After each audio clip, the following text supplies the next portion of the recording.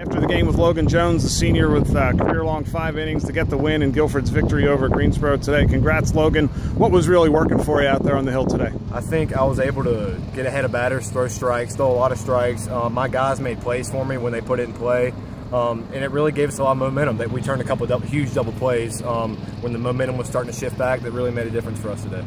And for the second straight game, your guys battled back against Greensboro after falling behind early, but came right back. What contributed to the comeback in today's game? I honestly think it's a mentality that we carry into every game and every practice. We have a never quit mentality, whether we're up 10 or down 10. It doesn't matter to us. We show up to the park every day to work, and that's what proved to be the difference today for us.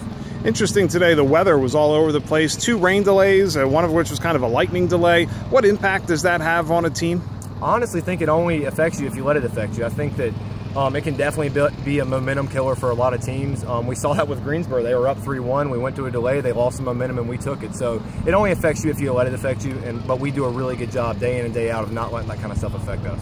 So today's win sets up tomorrow, rubber match for the City Series, if you will, with Greensboro. What do you expect from your guys tomorrow over at Leonard Rec Center? Honestly, to show up with the same fight, the same mentality that we do every day. That's allowed us to get off to a really good start this year. But like I said, we have a lot of games left, and we have to continue that every day and practicing every day when we show up at the park in order to be successful. And I think we can be pretty special with that. Logan, thanks very much. Thank you, Dave.